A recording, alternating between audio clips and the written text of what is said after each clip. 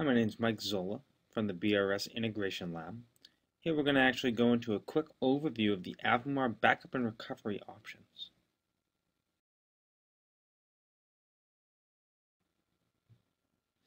For backups, I'm actually going to start in the policy screen. In this policy screen, I'm actually going to leverage something that we've done in another subject matter, which is the data sets, the retentions, and the schedules that we've already created. So inside a policy, I can actually go ahead at the top here, and let's go ahead and create a new policy. So I'm simply going to right click and say new group. I'm going to call this demo policy, and I'm going to enable it. I have the ability to choose encryption method of all data in flight, either none, 128 AES encryption, or 256-bit AES encryption. I'm going to choose next, and I'm going to choose the data set that I've already created previously. In this case, I'll choose the default data set. I'll click next. I'll choose the schedule that I've already created previously that matches the schedule in which I want this to actually run through. Choose the retention policy that I want to use. And then I'm going to choose all the clients that I want applied to this policy.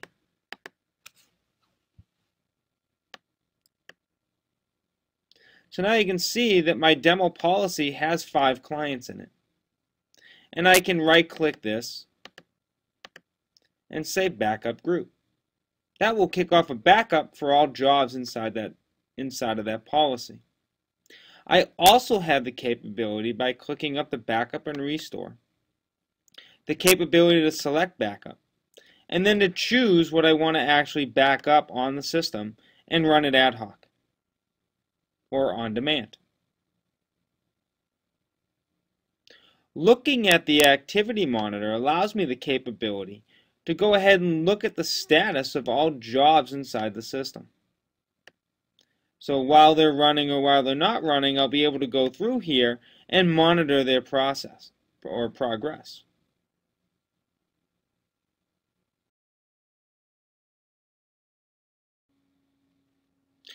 To look at the recovery options, I'm simply going to be logged into the administrator, and I'm going to click on Backup and Restore.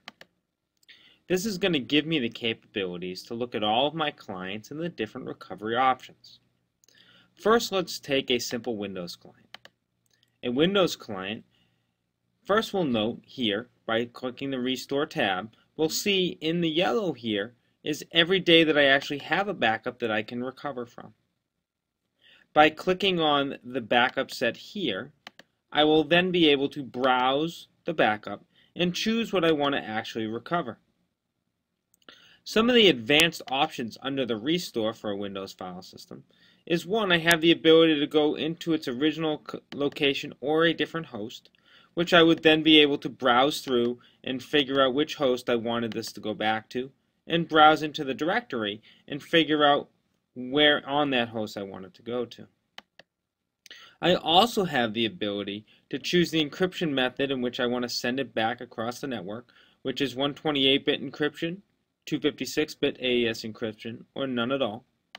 And then I have some more options here that allow me some awesome type options. I have the capability here, if I click If Modified, to only send back the data to the client if it's been modified since the backup I'm selecting. In most cases, when I do a backup or recovery to a host, and I say recover a directory, most backup applications will simply wipe the directory and then overwrite it or recover or copy over the data that's needed to be restored. Avamar has the ability with this If Modified flag to be able to go ahead and only send back the files that have been modified since the previous backup. I also have some options that I can choose for open files. Moving on to get, say, to one of our more complex recovery options, I can go into Exchange. Inside of Exchange, I can choose a backup day, and I have 2 options here. I have the ability to choose to recover the information store itself, first or second storage group, as we can see here, and choose to recover. And then my recovery options, again, would be to this location, to another location.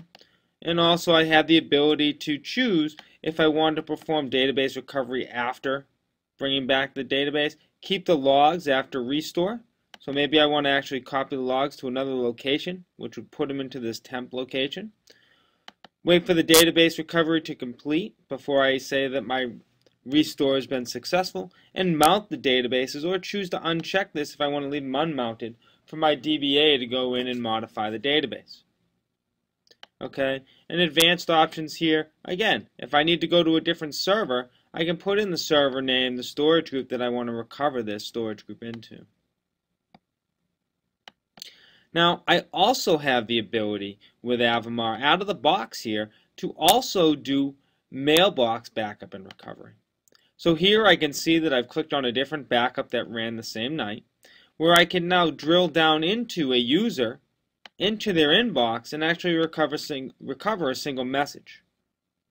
This gives me the capability on recovery to simply restore back that Exchange user account. Okay, and here note, since I'm recovering a message, it's going to go right back into the Exchange database since I'm going back in place. If I chose to go to a different location, I would be able to browse and actually choose the actual Exchange mailbox I wanted to recover into.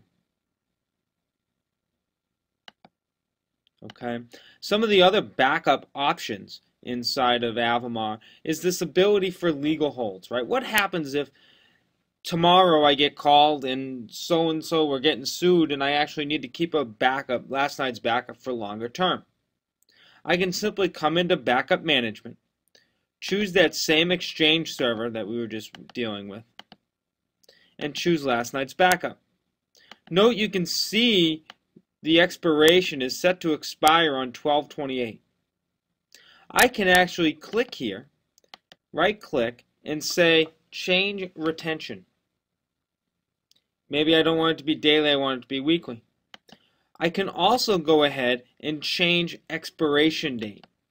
This is going to allow me, for no end date here or till further notice, to keep this backup until our litigation suit ends. I simply say OK. It warns me, do I really want to change this? And I say yes. This has now sent a message to everybody who's currently logged into the system. It lets me know that something's happened. Change backup expiration. Somebody's changed it. Well, let's look at the details.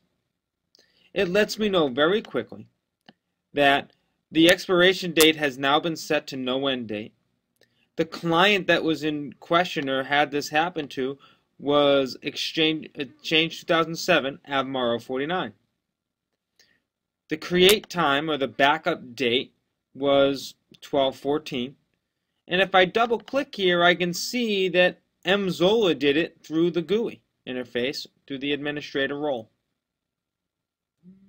Now, if I'm not logged into the system, I also have the ability to go ahead here and click on the administration console, look at the audit log, and choose or sort by time. And if I come down here to the bottom, I can see that Mzola edited a backup process.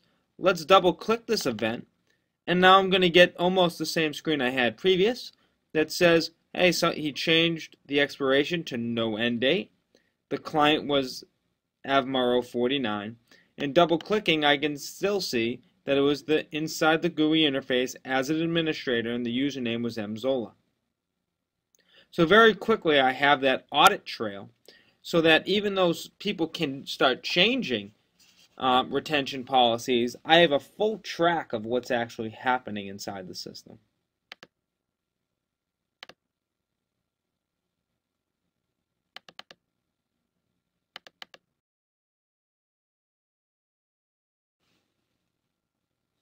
That concludes our quick overview of Avamar's backup and recovery options. Thank you very much and have a great day.